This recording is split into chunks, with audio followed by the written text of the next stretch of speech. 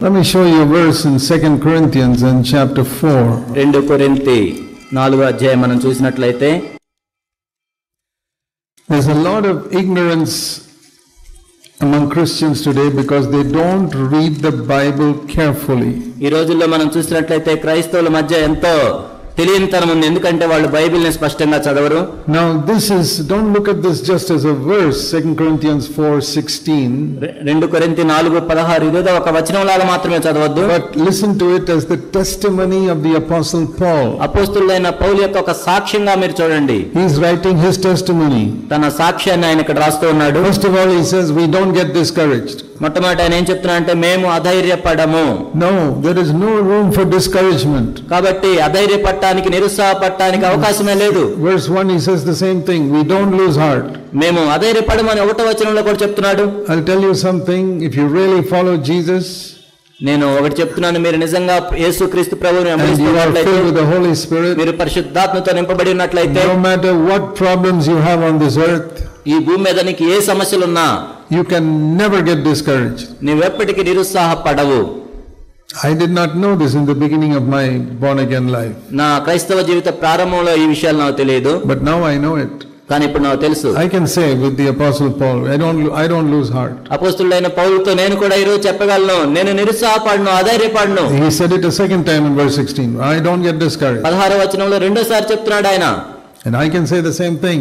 నేను కూడా ఇప్పుడు అదే విధంగా I చెప్పాను. want to say to all of you, you can come to this life కాబట్టి మీ అందరికి నేను చెప్పేది ఏంటంటే, మీరు కూడా ఈ జీవితంలో where ప్రవేశించవచ్చు. you never to get discouraged no matter what happens. ఈ భూమి మీద ఏమి జరిగినా నిరుత్సాహపడని జీవితానికి మీరు రావచ్చు. Many Christians don't know it. అనేక మంది క్రైస్తవులకి ఈ విషయం తెలియదు. Only one reason.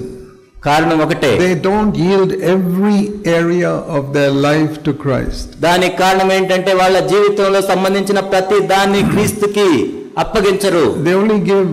They ask him to forgive their sins.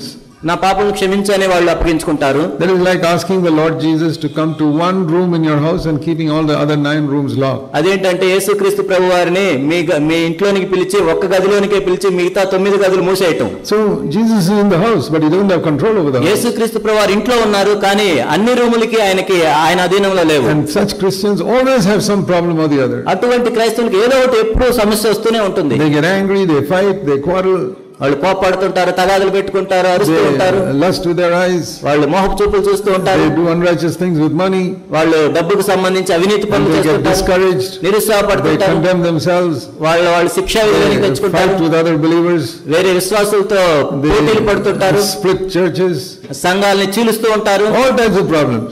ఇలాంటి సమస్యలు అన్నీ వస్తాయి. Because Jesus does not have full control of their life. ఎందుకంటే వాళ్ళ జీవితంలో యేసుక్రీస్తు ప్రభువారికి సంపూర్ణమైన అధికారం లేదు. What does it mean to be filled with the Holy Spirit? కాబట్టి పరిశుద్ధాత్మతో నింపబడటం అంటే ఏంటి అర్థం? It means Jesus Christ has got 100% control of every department of your life. దాని అర్థం ఏంటంటే నీ జీవితంలో సంబంధించిన ప్రతి విభాగంలో యేసుక్రీస్తు ప్రభువారికి సంపూర్ణ అధికారం ఉంది అని. When Jesus lived on the earth, యేసుక్రీస్తు ప్రభువారు ఈ భూమి మీద నివసిస్తున్నప్పుడు, he allowed his heavenly Father to have complete control over every area of his life. తన పరలోకపు తండ్రికి యేసుక్రీస్తు ప్రభువారి జీవితంలోని ప్రతి విభాగాన్ని అప్పగించుకున్నాడు. His attitude was, Father, I will never read what you don't want me to read.